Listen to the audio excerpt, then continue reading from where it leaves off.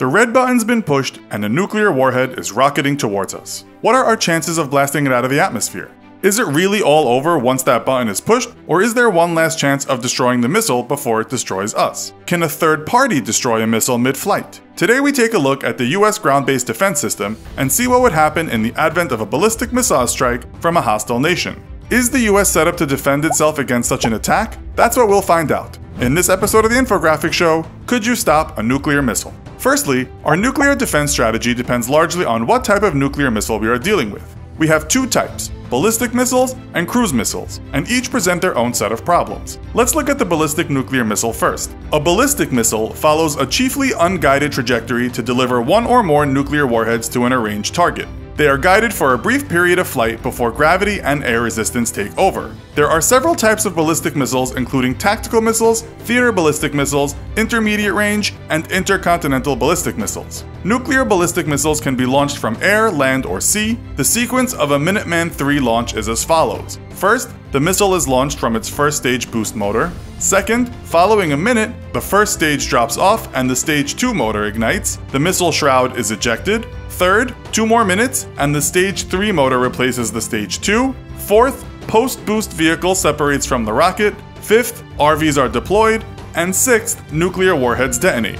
To knock out one of these bad boys post-launch presents a tough technical challenge, as the time to hit one of these is during the boost phase before the warhead separates after exiting the atmosphere. During this phase, a high-speed anti-missile is possible, but the main problem is the 5-minute time window we have to intercept it, which, when you factor in the speed of acceleration the missile is moving at, is no piece of cake. So for any realistic anti-ballistic missile, you only have about 2 minutes to get it from the launch platform to the target before the nuclear missile is traveling too fast to catch. Surveillance would need to be such that you know the second the enemy has launched a nuclear missile, and you would also need a launch platform for your anti-nuclear missile weapon no more than 100 miles from the target. To intercept a nuclear missile after the separation from the boost rocket or during re-entry presents tough technical challenges. Cruise missiles are a different kettle of fish, and while interception is proportionately more possible than with the ballistic, detecting the launch of a nuclear cruise missile and tracking them is trickier. Being small enough to evade detection by most radar defenses, these missiles can be destroyed by a modern fighter aircraft if detected.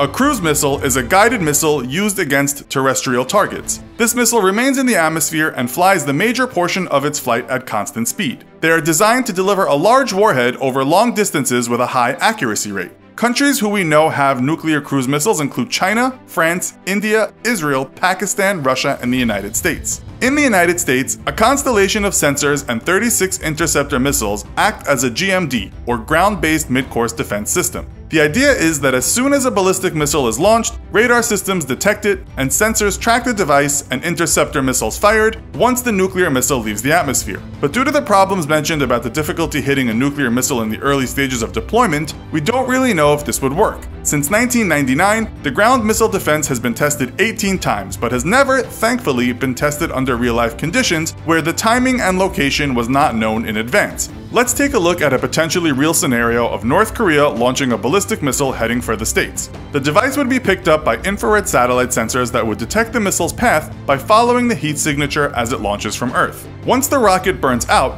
powerful radar will track the missile from below. If the target appears to be aired at the US, the aforementioned GMD is activated. The missile launched from North Korea would take about 30 minutes to reach the US mainland, and much of that period is spent outside the atmosphere. It is in this mid-course phase that the GMD would try and intercept. Up in space, the burned-out boosters detach and dismount, releasing the warhead. There could also be a cloud of debris and decoy devices implanted to confuse the interceptors. The military would launch 3 or 4 interceptors for each incoming threat to have a better chance of hitting the warhead among any decoys. Booster rockets burn out to reveal the kill vehicle. This is a new piece of technology designed to hunt down the warhead in space. The kill vehicle uses its sensors, along with the satellite guidance and an ultra-sensitive ground radar, to distinguish the warhead from other decoys and space junk and closes in on the missile's path and hopefully tracks it down before blasting it.